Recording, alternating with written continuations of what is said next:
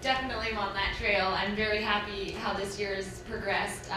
Last year was really tough for me. It was, kind of a series of injuries from October till I guess the beginning of June that I was running fully every day without problems. So last year making the world team, I was really excited about that off of basically 6 full weeks of training, and this year came into the season with a great plan, a smarter athlete, kind of as Jenny was talking about, you have a bad race and you come in with that hunger to do better. It's the same with the season as well.